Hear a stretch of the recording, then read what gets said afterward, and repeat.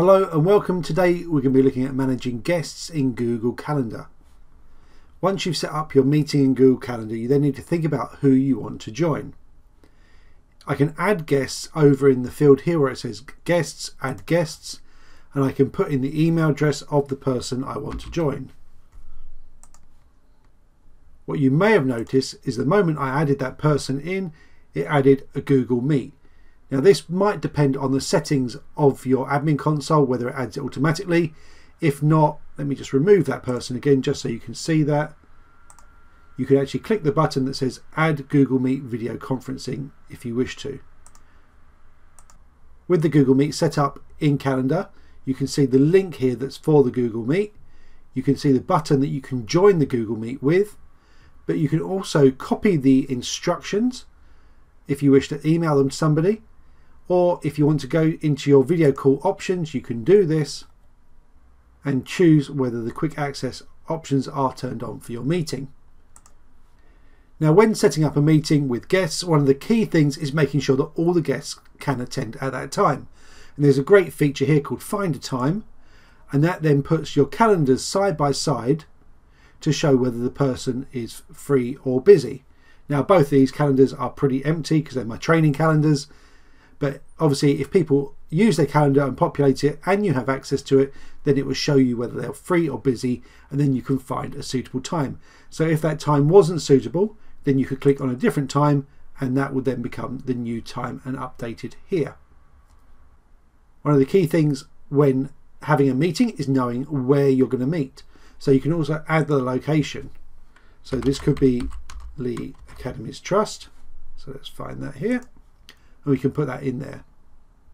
There's a little option here as well. You can preview in Google Maps, and that will open up on the right hand side there. One tip is if your call is going to be virtual, then don't put in a location like this and just put in virtual meeting. Over here on the right hand side, I can also manage my guests. If I hover over somebody and click on the little icon, I can mark them as optional, or I can remove them from the invite.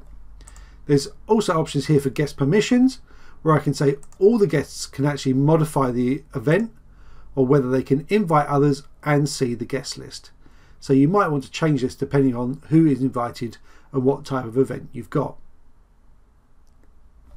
So I'm going to click save. When I do so, it says I'm going to send an invite to all my guests. I don't have to send it, but normally obviously you would.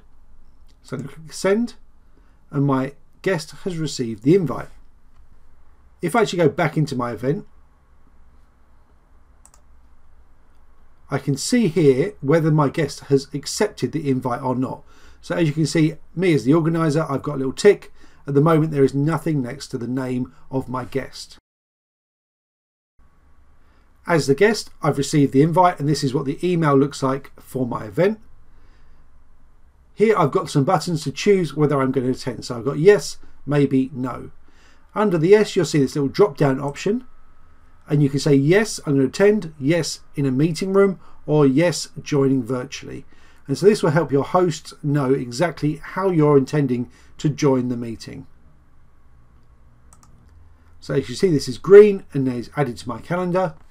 And back into the host view, I can now see there's a little tick next to their name to confirm they're attending, and there's a little camera icon to show that they're joining virtually. If I do make any edits to my calendar event, so I'm going to create meeting notes, for example, which are great so that all people have access to the same document in your meeting. I'm going to click save. Because there's been a change, it's going to ask me if I want to update my guests with this change. So I can just say I have added meeting notes. I can click send, and they'll receive that. Often, if there's just a very small change that's insignificant, then I won't send that update email.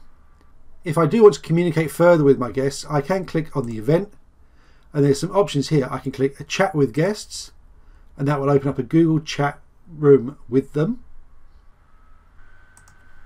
Or I've got the option to email my guests, and that will open up an email and I can send it to them. So I really hope this has helped you understand how you can better manage your guests in Google Calendar.